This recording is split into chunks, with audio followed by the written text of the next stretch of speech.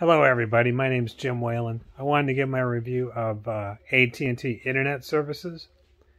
I ordered a dedicated internet line or a managed internet service from AT&T. I already have a Comcast one here in my house, 100 up, 100 down with managed services, service level agreement. And I ordered one from AT&T as a backup, 150 up and 150 down with managed services, and they took over 5 months to try and get it put in.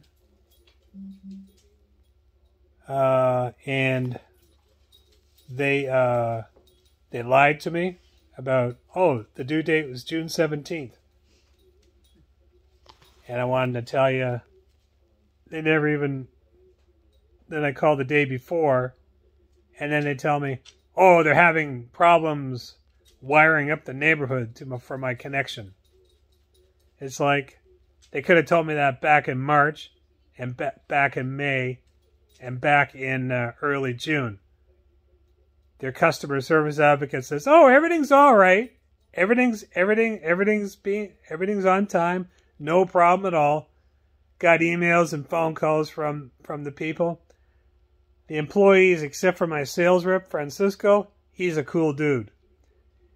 Everybody at AT&T, they're nothing but a bunch of paper pushers, liars, and cheapskates. So, if you're going to use AT&T for anything, don't even bother wasting your time. So I decided to let you know that's where it's at.